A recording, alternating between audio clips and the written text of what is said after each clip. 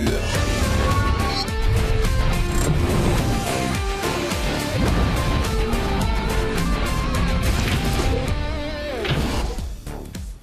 and welcome to Daily Planet. I'm Zaya Tong. And I'm Dan Riskin. We've got all kinds of innovations on today's show. We're going to check out a new spin on the bicycle wheel because, yes, it is high time we reinvented. Right now, though, a segment that proves that you don't necessarily have to be an expert to realize your dreams, or in this case, reinvent the wheel.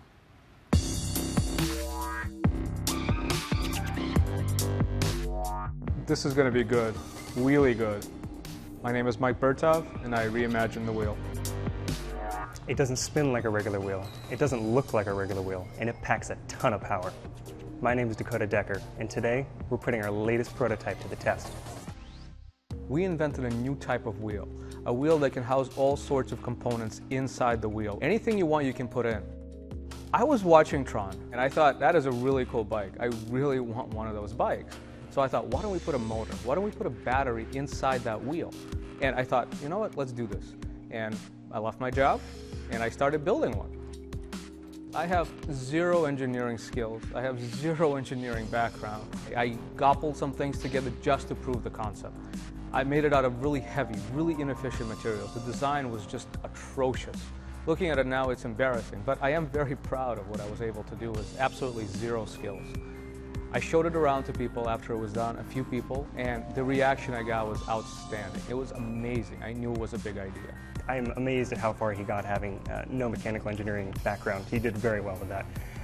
And from there, he found me and our other coworker, Gideon. We were both mechanical engineers by trade, so we had the experience and the expertise and the skills to actually take that initial prototype that he had created and make it into a working version that can actually go on a bike.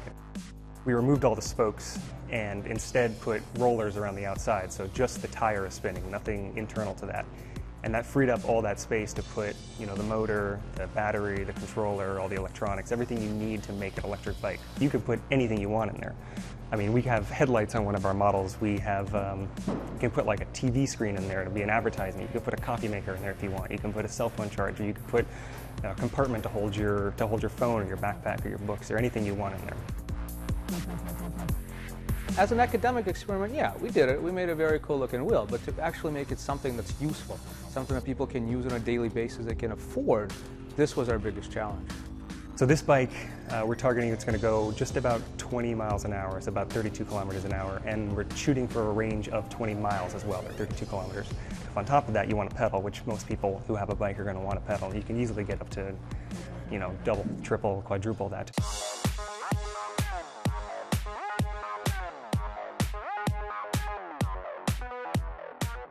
Our biggest challenge today is testing this new size of wheel that we're using for bikes. Testing it on different bike frames, and we don't know how it's going to react. The bikes are extremely not standard, so we want to make sure that this works across different riders on different bicycle types. When people see it, they don't know how to react. It doesn't make sense. Everybody's staring. Everybody always stares. It's something funky. It's something they've never seen before. Imagine a wheel rolling down the street that doesn't spin. The looks I get are amazing. When I look at it, it still doesn't make sense to me. There's a lot of surprises, but a lot of fun though. A lot of fun. It performed great. I had a lot of fun riding it on the gravel, on grass. I mean, it performed better than I expected. There's a couple of tweaks. There's definitely a couple of tweaks, but it performed great. And it held up to a lot. That wheelie test, I mean, that thing dropped like 4 or 5 feet straight down there, and it didn't even phase it.